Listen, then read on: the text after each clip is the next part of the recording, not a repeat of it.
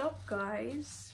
This week's video is a studio vlog, artist vlog, small business vlog. There's a lot of voiceover, I'm just warning you now.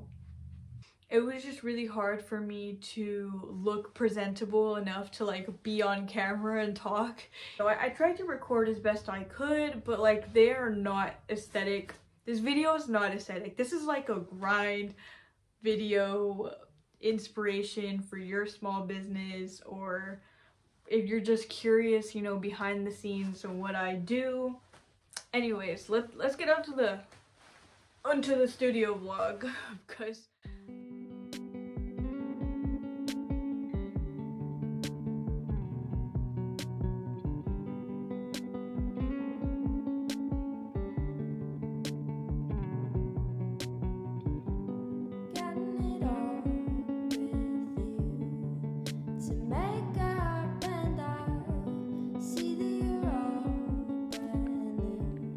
so here I am making the shrinky dinks. I got the paper from Hobby Lobby, but honestly, just look around at the craft stores near you. You'd be surprised on where you can find them. And for the marker here, I'm using a Sharpie paint marker. It's like oil based, but I would not recommend because my last marker blew up on me. So I just bought some Posca markers. We'll see how those work on the paper. And of course, I'm doing Nana keychains. Like, are we surprised? No, we're not surprised. Literally every video, I can't go without mentioning Nana once. If you haven't watched it, you need to watch it.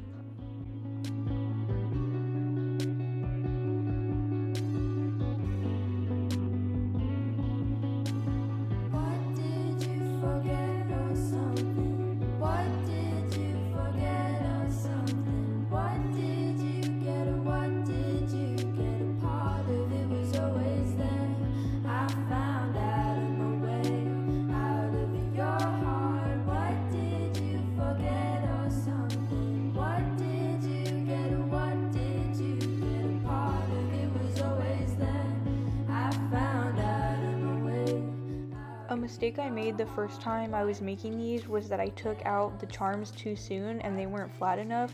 If this happens to you, that means you haven't baked them for long enough. They should be completely flat by the time they're done. If not, you can use a spatula. I love how detailed these are for being so tiny. I think that's what makes it really special. Here's me eating my favorite breakfast, which is just a egg taco. It's only eggs. Don't judge my paper plate. I hate doing dishes.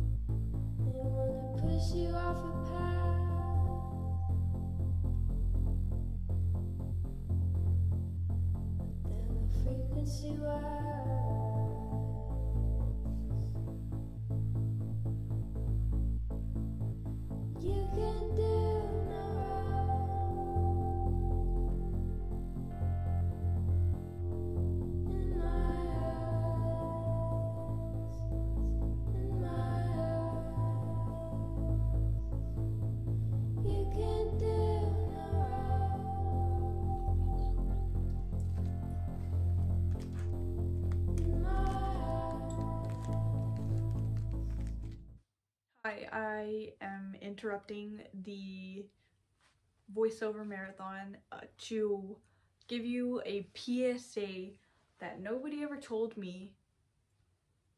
Okay, maybe they did tell me, but like I in case you need to hear it again, if you're watching this video, you're probably curious or interested in the idea of a small business, or maybe you already have one. If you're just starting, please keep your receipts for everything you purchase that goes to your business. All the supplies, all the packing materials, everything, all the receipts, keep them Even if right now you haven't made a single sale, but you're buying the supplies for it, I would start now, because once you make over $600, you are required to file your taxes.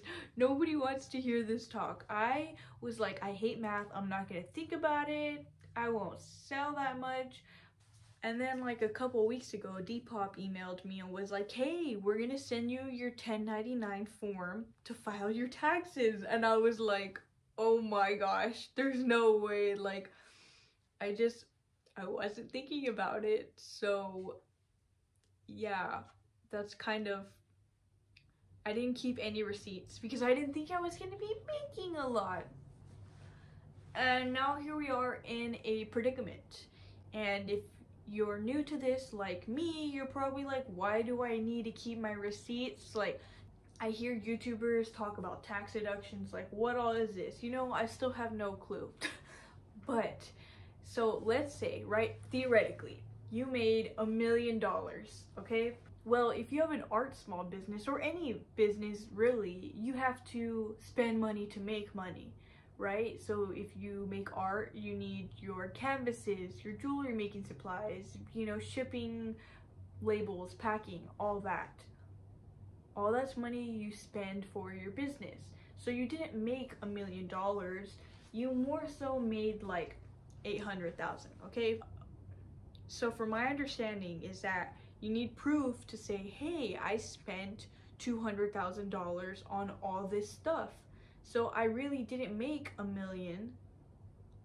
You want them to tax you for what you actually made and not everything, including the stuff that wasn't profit. Does that make sense? I watch a lot, okay? I watch a lot of studio vlogs and nobody ever talks about this. So I just started and I was like, I'm gonna be like all the other YouTubers, and then adulthood hit me. After I file my taxes this year, maybe I'll talk about it in my next studio vlog and explain everything else I learned, because this is a whole learning process. I'm learning so much this year.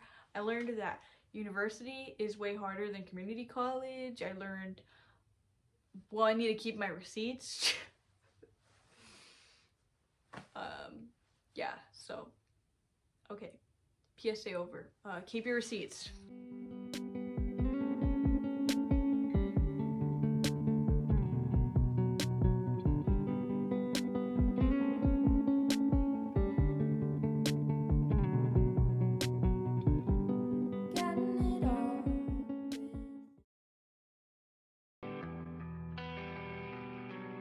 Hey Hachi, no matter how much or how often people hurt each other, loving someone is never a waste. That love letter you left for me back then, I still cherish it.